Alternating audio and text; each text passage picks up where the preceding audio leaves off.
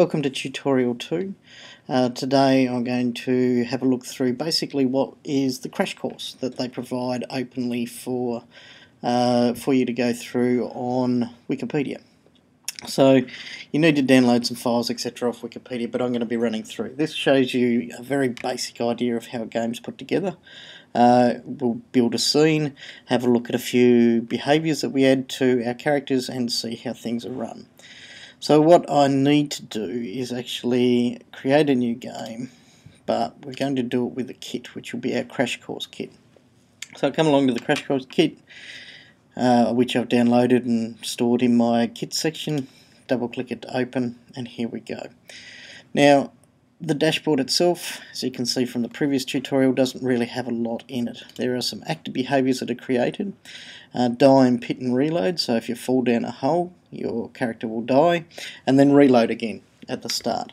We've got jumping, we've got stomping on enemies, we've got a behaviour that makes enemies stompable, and we also have the walking functionality. We have a tile set, which is essentially the same as what was in my previous version, and you can have a look at the tile set itself. So we can see a particular tile. Now you'll actually see over here, once we have a look at our tiles, that we give collision bounds. So in this one, over here on the top side of the screen, you can see that this tile here collides on all sides.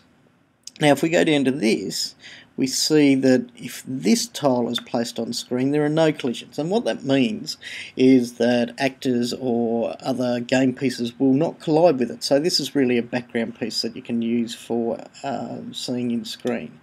Now we go down a bit more to the green one, again a background piece. We have a look at these and we see we've got square and square collisions, etc. So we can see that they all have different types of collisions, and you can set them up. So if you only want it to collide with this sort of section or this section, then you can set it up in any way that you so want to. But again, we're going to just deal with the basics. With the tile set, we'll keep the grassland tile set and deal with that shortly. I will go back to our dashboard.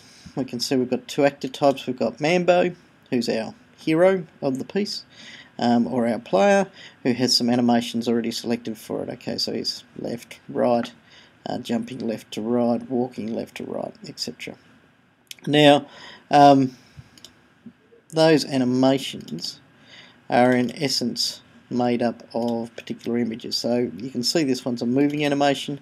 If I pick it up, you can actually see that it's separated into 4 different pieces, and that's actually a singular file that we say has 4 images upon it, and you can see that there's a basic difference. So it looks like he's jumping backwards and forwards, and there's a slight difference which actually provides this simple animation.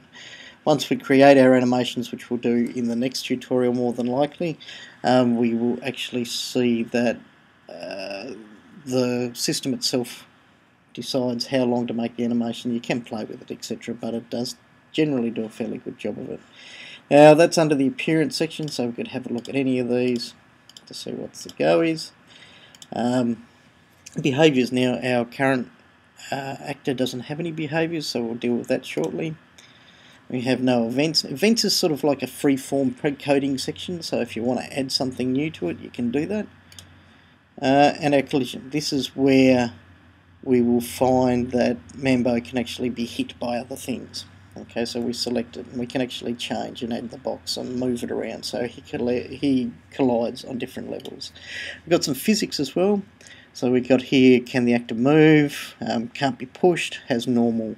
Can it rotate? So in other words, we've got Mambo that will soon be able to move left and right about the screen, but do we want him to be able to rotate as well? And in this case we don't, so we'll leave it as no. And is he affected by gravity? Now of course we want him to be affected by gravity in this jumping game. If he wasn't, he'd just shoot off the top of the screen, so we say yes, we'll have him affected by gravity please. And then we come down to the properties and we find that his name's Mambo, borrowed for Crash Course 1, and his group is in the players. Now there's a section of groups there. Okay, we can choose which one that he wants, but we'll leave him in the group players because he is essentially our player. Now we'll go back, we'll have a look at Pronger. We'll quickly go through him. Okay, again there's a moving animation, left and right, etc. We won't go too far into that. He has no behaviours yet. There are no events or custom programming detailed for him. This is where he will be collided with should he actually hit somebody. Over here we can see that his group will fall under the same actor type. Physics, he's normal.